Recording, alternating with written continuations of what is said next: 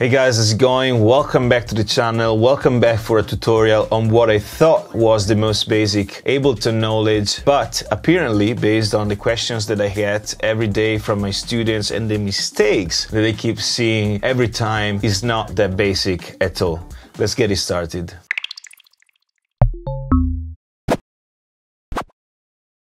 Hey guys, my name is Francesco. I make house music as Distilled Noise and videos on YouTube and Patreon speaking about music production. If you're here for the first time, you have a lot of videos you can watch on my YouTube channel, but if you need more in-depth video tutorial, but also you want to connect with a community of like-minded people, join the Minimal Improvements community on Patreon. You find the link in the description. Today I want to talk about how to properly save Ableton projects, not just for yourself and to keep your computer clean, but also to be able to share them with potential collaborators or potential tutors that are helping you to work on your project, and make sure that those project works for them as well. There are no missing files, no plugins that are not working. So I know that you're probably thinking you're doing it right, but are you really sure?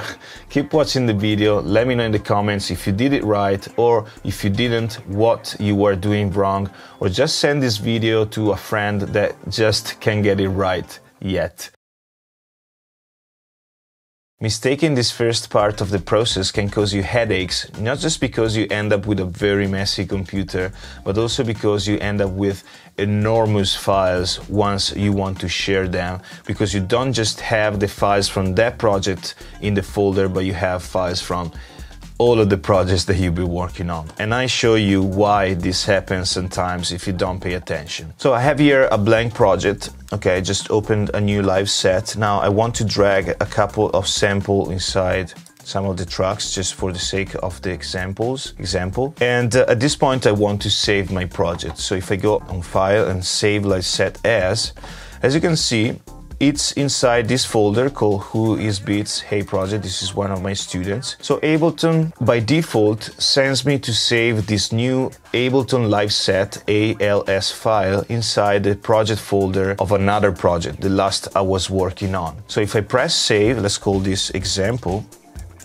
If I press save, it just saved this project inside this folder, and it saved just the ALS, so it didn't create a new folder. This happens when you save your ALS inside another Ableton project folder. Okay, this is not the right way to save it, so I will do it again and I will show you the best way, because when you save it like that, and if you collect all and save the samples, it will collect the samples inside another project folder, okay, where you have other samples from another project, and that's when your project folder gets bigger and bigger, and if you want to share it, you also share samples from other projects. This is not the right way.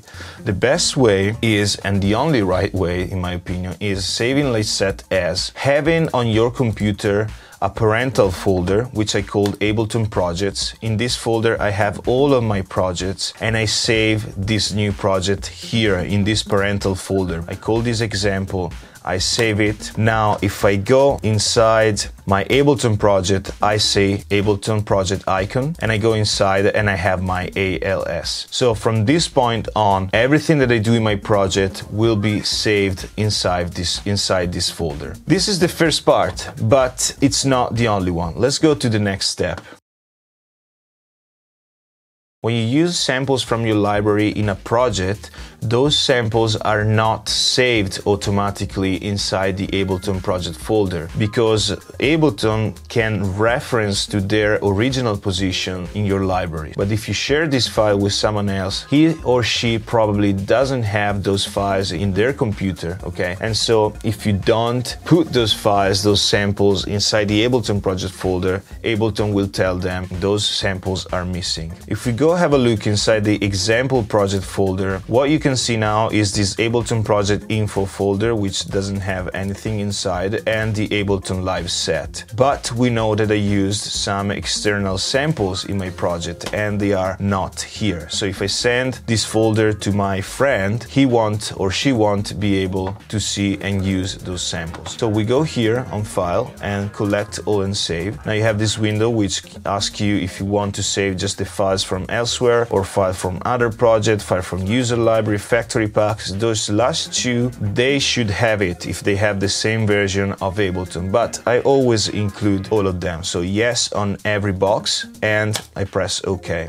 At this point, if I go back here, you can see we have two new folders. The first one is backup. This is just for saving previous versions of your project in case of a crash. This is something that Ableton does automatically. But then you have this folder which is called samples. You have imported samples, and now you can see I have my reverb snare and my TR-606 hot. So now if I send this project to someone else, he will automatically have these samples working in the project. That's why collect all and save is key when you send your project to someone else. Never forget to do it. Before moving to the next tip, I want to take a little break to answer to another question not related to how to save projects on Ableton, but that I get a lot, which is how do you make your spinning vinyls videos that you have on your Instagram for the previews of your tracks? So the answer is mybeat.io, which is also the sponsor of this video, but he's actually a friend of mine. He's from Netherlands. We partied together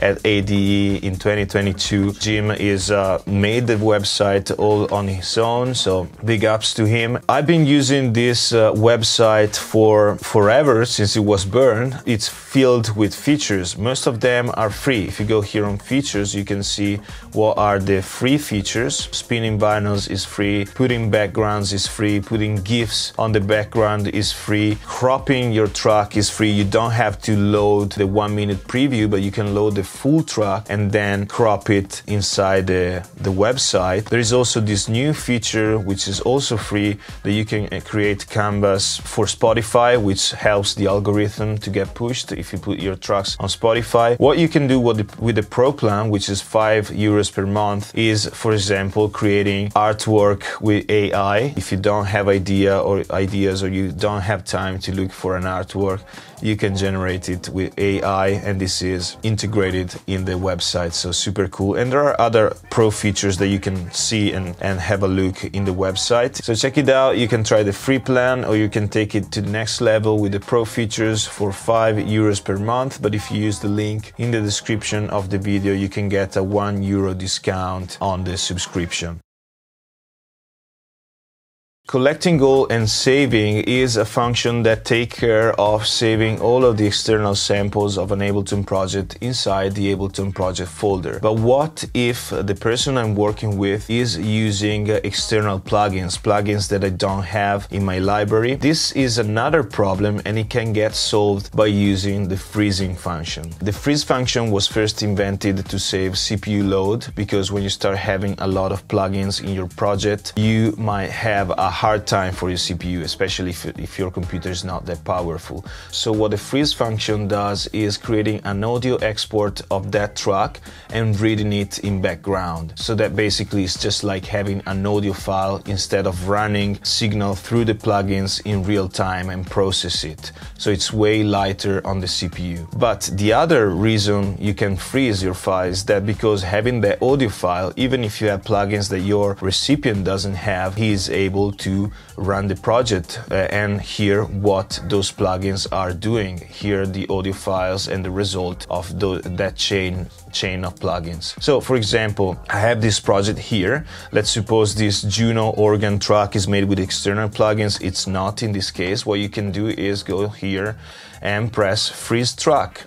So this is freezing the track. This is creating an audio of that track, and what you see now is this sort of frozen track that you can do much on it. You can't switch on and off the effects, you can't delete the effects. All you can do is just hearing the audio output of this audio track. So this is the downside of freezing. You can't work on the track, you can't change the MIDI, you can change, because it's like having an audio track. The only things that you can do is, for example, rearranging the arrangement, so you can cut pieces, you can bring this and move it here, okay? So you can do this, but it's exactly like having the audio waveform and delete parts and moving them around the arrangement. If you want to apply effects on this track, you can do it. You can't do it directly on the track, you can just change the volume and the send returns. But if you want to apply effects, you need to group this track, so you apply the effects to the group. When I work with people that use third-party plugins, I ask them to freeze all of the tracks where they have these plugins, so that I'm sure that when I open the project, everything is working. If we go and see what's inside the folder, if we go inside the samples folder, you can see we have processed file and freeze. So here you will see all of the frozen tracks that you have. So as I said, there is an export of that track. Freezing the tracks in your project will increase the dimension of this project folder. Okay, so now this folder here is heavier than before because I exported a channel, so it's probably 100 megabytes heavier than before. So if you have a lot of tracks that are frozen, your file will be big. The next step to freezing that some people ask me if they have to do that, and I always say no, is a flattening. If you flatten a track, basically you substitute this thing here that you see, that it's reversible, because I can go here and set unfreeze track and you go back to be able to touch the parameters. If you flatten it, you will substitute the audio file. So once you do that, you save the project, you send to someone else, he can't go back anymore. So keeping the track frozen is very handy, because if I work on this track and then I send it back to the guy that made the track, he can unfreeze the track and keep working on the track, because maybe he changed his mind, he wants to change a little bit the bass. It's reversible. Flattening the track is not. So I always say just freeze the track and send it over. So before closing the video, I want to give you one last bonus tip, which is not about how to save the project, but how to organize it when you work with other people. Especially if you're working with tutors and you're paying them for their time, it's not ideal that when the tutor receives the project, he has to spend like 10 minutes or 50 minutes just to figure out what is in your project, where all the tracks are, where to find the bass line, where to find the hats or the kick. Okay, so having an organized project will make his life easier, her life easier, but also will get you to save money. So if you have a look at my projects, I have a template. This template I also shared with my patrons, and it's a very simple template that simply is color coded. I have my kick red, my snare and claps yellow, and so on. Everything is put in groups. I have the snare group, the hi-hats group, the percussion groups, and all of these groups are inside my drum group, the general one. Then I have the bass line, which is purple, synths are blue, and so on. So if you try to have a color code which doesn't have the same as your tutor or as your friend, but simply it tells immediately your friend what he's looking for with the name of the tracks and of the group, this will save a lot of time and again some headaches. Cool. So guys, I hope this video helped you out a little bit. This video also helps me because from now on, when someone asks me things, I will send him the video so he can see and learn how to do that properly. If you know some friends that struggle with saving files, please share the video, and if you're not subscribed yet, click the subscribe button and the like button to support this video. Thank you for being here, thanks for watching, and I'll see you in the next one. Bye bye.